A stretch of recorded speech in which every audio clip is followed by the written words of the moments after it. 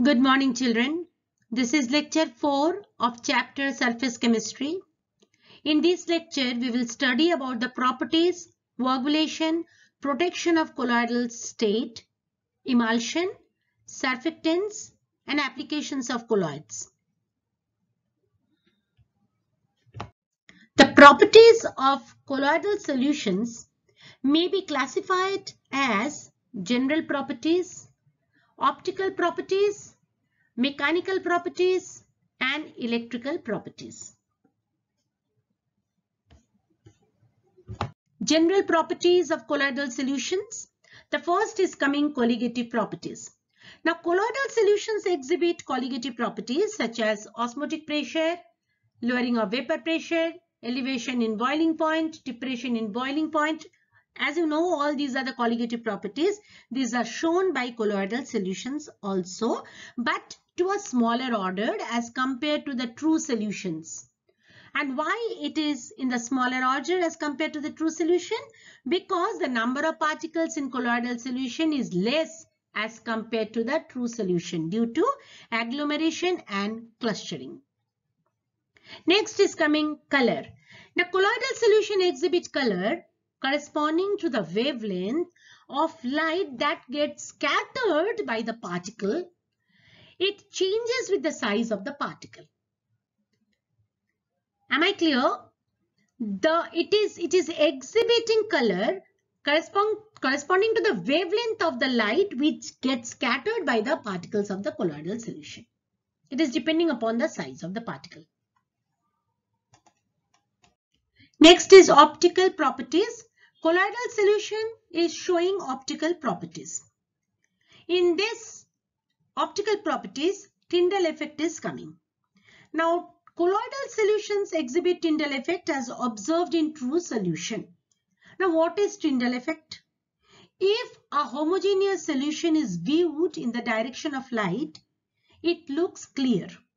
But if viewed from a direction perpendicular to the direction of light, it looks darker. This is known as Tyndall effect. Now, for colloidal solution also, this Tyndall effect is visible. When viewed in the direction of the light, it looks reasonably clear and translucent. But when viewed from a direction perpendicular to the passage of the light, it shows mild to strong opalescence. Tyndall effect depends on size of colloidal particles and the refractive indices of dispersed phase and dispersion medium.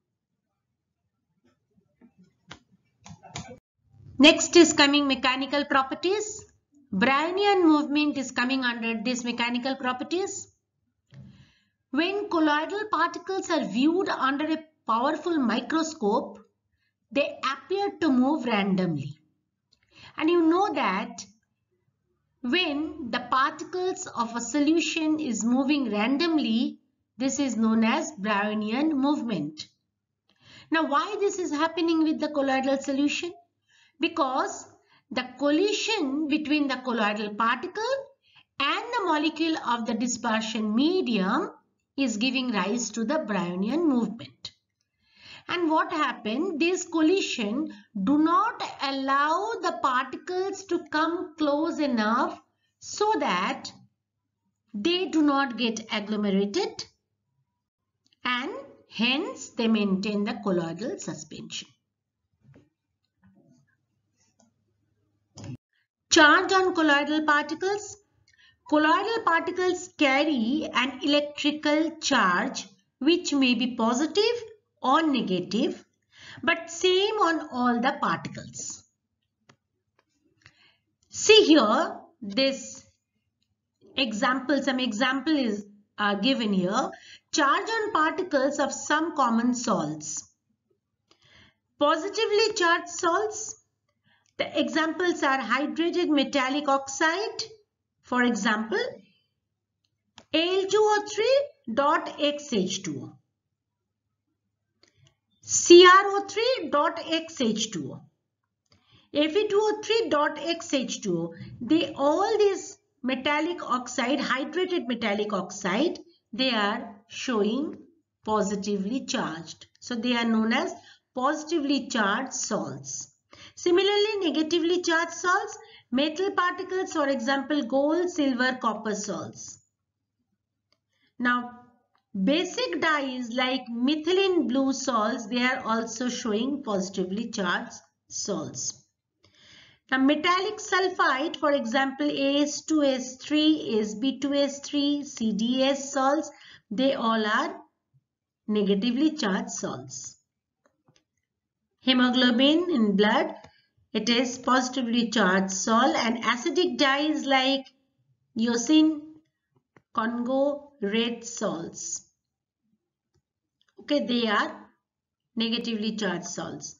Oxide, for example, TiO2 salts, they are positively charged salts, and salts of starch, gum, gelatin, clay, charcoal, they all are negatively charged salts.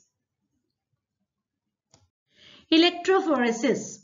The movement of colloidal particles under the application of an electric field is called electrophoresis. Why this is happening? This happens due to the charge on the colloidal particles. As I already told you that the colloidal particles, colloidal solutions are carrying some charge, is having a charge. So, because of the charge present on the colloidal particles, this electrophoresis is happening. When electric potential is applied across the two platinum electrodes dipped in the colloidal solution, just see here the figure, the two platinum electrodes dipped into the colloidal solution, that is As2S3 salt we have taken. The particles move towards one or the other electrode depending upon the charge on it. Here in this example we have taken As2S3 salt and we know that it is a negatively charged salt. We have already discussed it in the previous slide. Because of the negatively charged salt, the particles will move towards the positive electrode. Okay.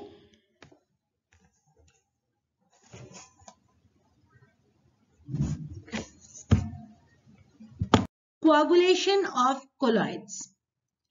The stability of lyophobic salts is due to the mutual repulsion between the colloidal particles.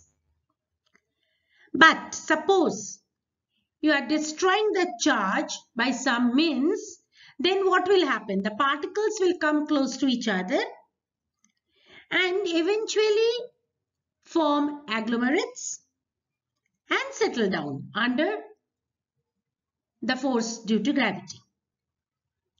Now, this process of settling down of colloidal particles is known as coagulation. Now, this coagulation may be obtained by some methods. The first one is by adding electrolyte. When an electrolyte is added in the colloidal solution, then what will happen? The charged colloidal particles get attracted to the opposite charge of the electrolyte, and in this way the particles of the colloidal solution become neutral. And as they will become neutral,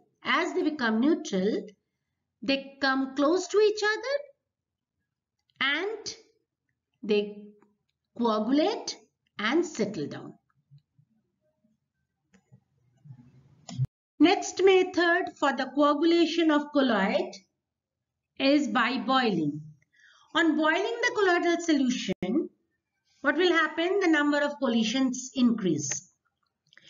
Because of these increased collisions, the adsorbed surface charge layer gets disturbed.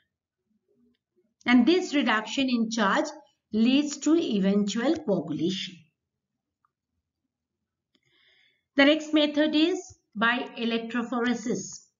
The colloidal particles migrate towards the oppositely charged electrodes. Just now we have discussed this. And get discharged and precipitated. Next is by persistent dialysis. Now, prolonged dialysis removes even traces of electrolyte. Okay, and which makes the colloidal suspension unstable and ultimately coagulate. The last one, by mixing oppositely charged colloids. When colloidal salts of opposite charges are mixed in equal proportion, you are mixing another colloidal salts, but oppositely charged colloidal solutions. If you are mixing, then they combine and neutralize each other and get partially or completely accumulated.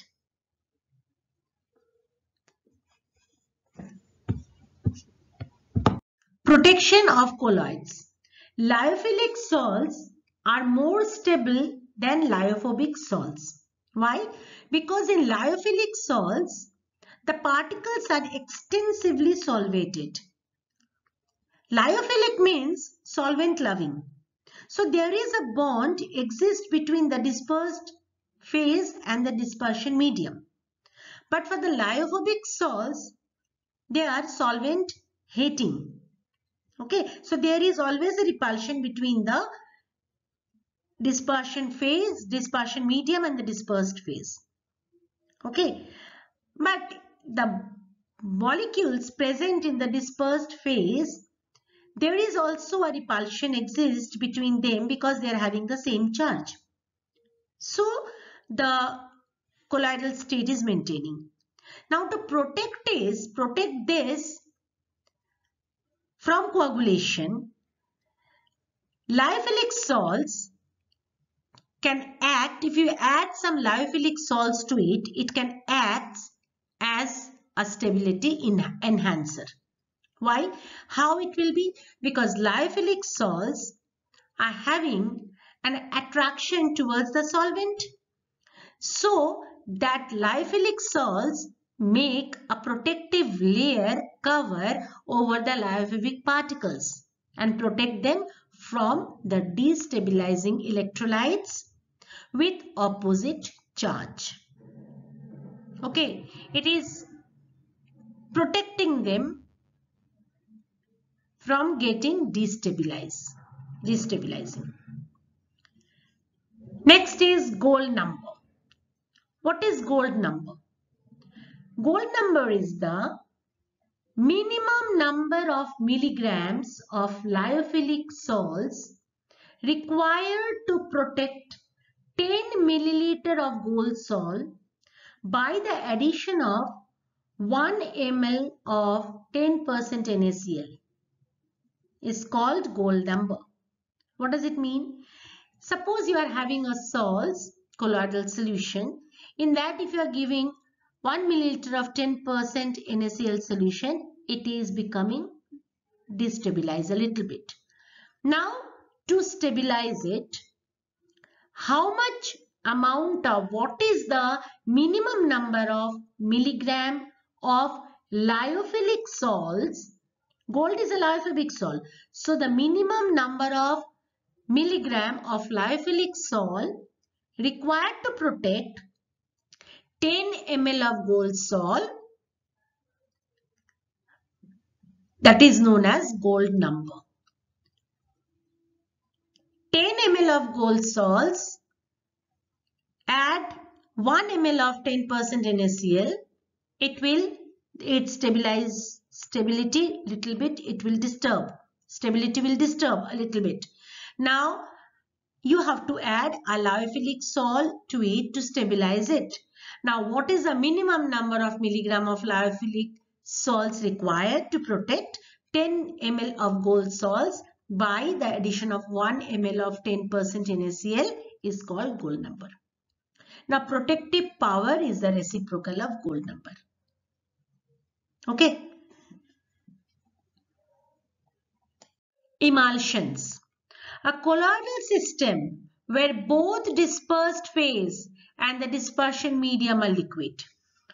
where both dispersed phase and the dispersion medium are liquids is called emulsion. When two immiscible or partially immiscible liquids are shaken, droplets of one liquid get dispersed into the other liquid and it forms an emulsion. There are two types of emulsion. One is oil immersed in water, that is known as OW, oil immersed in water type. Oil is mixed with water that acts as a dispersion medium. Okay, example milk, vanishing cream, etc. Second is water dispersed in oil, that is WO type. Water acts as dispersed phase here and oil acts as dispersion medium. Example is butter and cream. Emulsifying agent or emulsifier. What is emulsifying agent and emulsifier? For both oil water and water oil type, a stabilizer is needed to make the emulsion stable. Example of emulsifying agent for oil water, protein, gums, natural and synthetic soaps, etc. And water oil emulsion, lamp black, heavy metal salts or fatty acids, long chain alcohols. These are the examples of emulsifying agent. Applications of emulsions.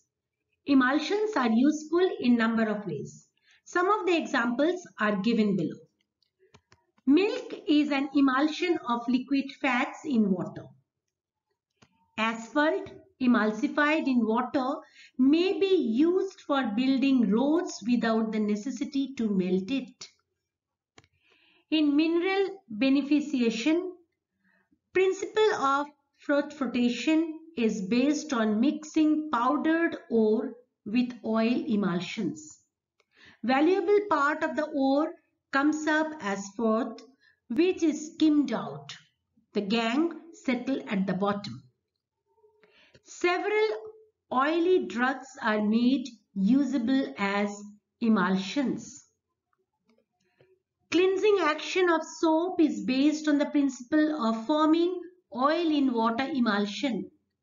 Soap acts as an interfacial stabilizer.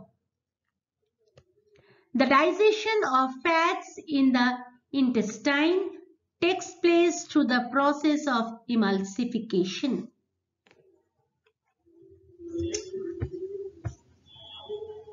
Next is coming surfactants. Surfactants are the substances that get preferentially adsorbed at air water, oil water, solid water interfaces, forming an oriented monolayer. Surfactants have a polar group attached at one end and a non-polar hydrocarbon group attached at the other end. Actually, it is a long chain hydrocarbon, and at one end of this, a polar group is attached. Now, this polar group is hydrophilic, and this hydrocarbon part, that is the non-polar part, is hydrophobic. Now, this hydrophilic polar group is attached to the aqueous phase, that is, it is attached with the water. It gets attached with the water, and the non-polar part that gets attached to the oil or air. Surfactants are of two types. One is anionic surfactants, cationic surfactants, and non-ionic surfactants. Anionic surfactants, sodium salt of higher fatty acid such as sodium palmitate. The formula is C15H31COO- Na+. Now, this C15H31, this part is the non-polar part and this is the polar part. This part is the lyophilic and this part is lyophobic. Now the lyophilic part is getting attached with the aqueous part, and this lyophobic part is getting attached with the oil or air. Sodium stearate, formula is C17H35COONA. Sodium oleate, C17H33COONA. These are the anionic surfactants. Anionic surfactants produce negative charge when dissolved in water. Cationic surfactants. These are surfactants which produce positively charged ions when dissolved in water, such as octadecyl ammonium chloride. This is the formula. Cetyl trimethyl ammonium bromide. This is the formula. Cetyl pyridinium chloride. This is the formula. These all are the example of cationic surfactant. Non-ionic surfactant. Non-ionic surfactants are those whose molecules do not undergo dissociation. Do not undergo dissociation when dissolved in water.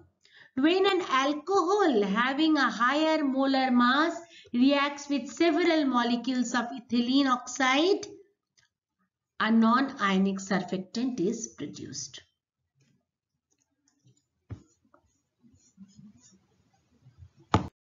Technical applications of colloids.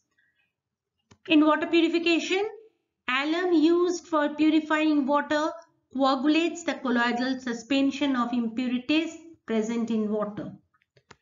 Preparation of medicines. Most of the liquid medicines are made in the form of colloids. Production of latex. Latex is a colloidal solution of rubber particles which are negatively charged. Rubber is obtained by coagulation of latex. Tanning. Animal hides are colloidal in nature. When a hide is brought in contact with tannin comprising negatively charged particles, leather hardens due to coagulation. This process is called tanning. Natural application of colloids. Blue color of the sky. Dust particles and moisture dispersed in air acts as colloids, with scattered blue light giving the sky a blue color. Food articles. Food articles such as butter, milk, ice cream are colloids. Fog and mist. Fog and mist are colloids where condensed moisture on the dust particle from the fine droplets floating in air. Clouds. These are aerosols in which small droplets of water are suspended in air. Fertile soils. In fertile soil, humus acts as a protective colloid which helps in absorbing moisture nourishing material. Formation of delta. River water is a colloidal solution of clay and seawater. Contains electrolytes. When these two meet, colloids coagulate and deposit, eventually forming the delta. Blood is a colloidal solution of an albuminated substance.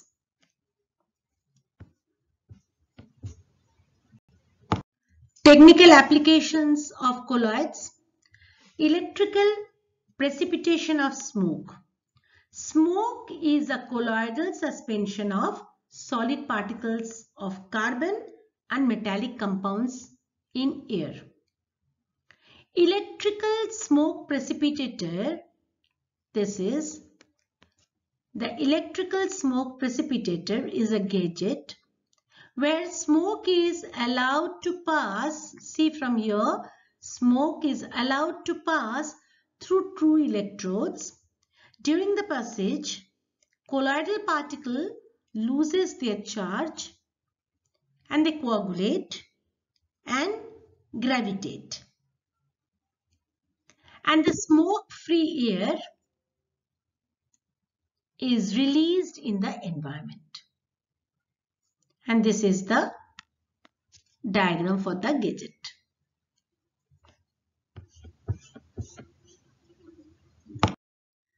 Cleansing of soap.